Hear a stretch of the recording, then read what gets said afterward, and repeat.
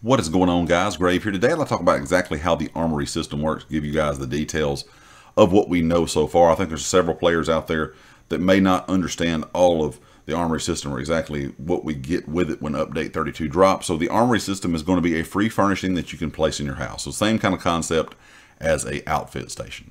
When you interact with this furnishing, you can save your entire build and later load it again. You can have multiple saves and multiple builds here and swap between them quick and easy. Each character will get 2 build slots for free, and an additional 8 can be purchased for the from the Crown store. Sadly, all these build slots are per character and not per account. So if you're like myself, you have a lot of different characters you play on, you really don't have a main, this could get very expensive because you would have to buy each of these additional slots per character if you wanted more slots for, several of your characters that you have. So I think a lot of people will probably be only purchasing the 8 additional slots for maybe only 1 or 2 characters out there. We'll have to wait and see how much they are in the Crown store. Alongside the Armory furnishing, there will be a Armory assistant that you can obtain. Now, Zos did not give us details of how this will be attained. Most people in the community think it's going to be something like the banker or the merchant that you have to purchase from the store. It also could be something like we got with the Thieves Guild, where you have the Thieves Guild assistant, the assistant once you completed the story and stuff like that. They could do that, but I am kind of leaning with most of the community when they think it's going to be something you have to buy from the store.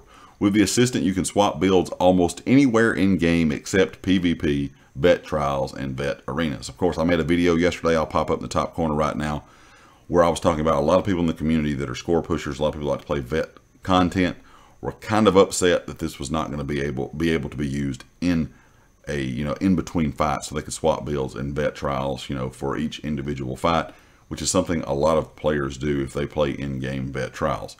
Your allies may want to use your assistant too when they are grouped with you, so that's going to be kind of like the banker and merchant. Once again, you can use that. Even if you don't own it, you can use your friends if they do own one.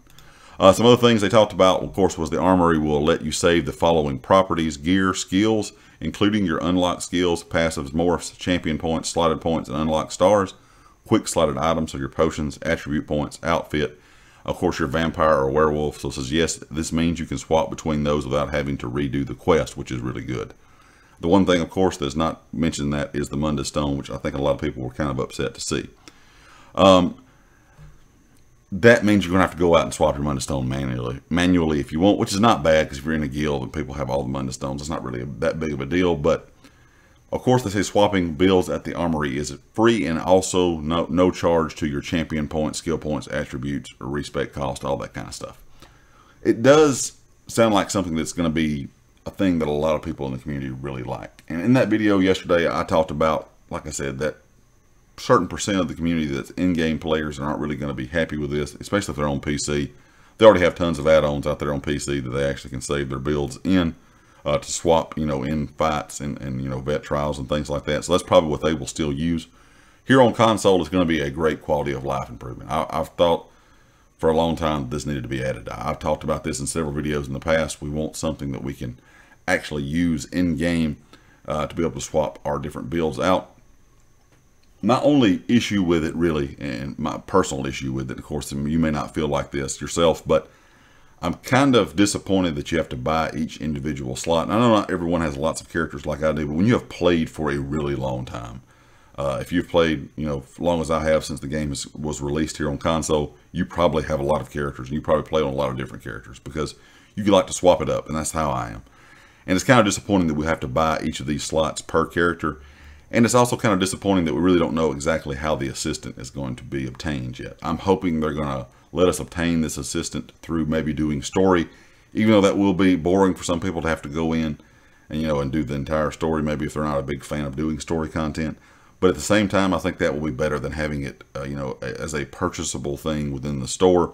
Because if you're going to have to purchase the assistant and start purchasing slots, a lot of people will consider this to be kind of a money grab. And I do understand where they're coming from, even though I don't always agree with what a lot of people think as a money grab in game, but I do understand kind of where they're coming from.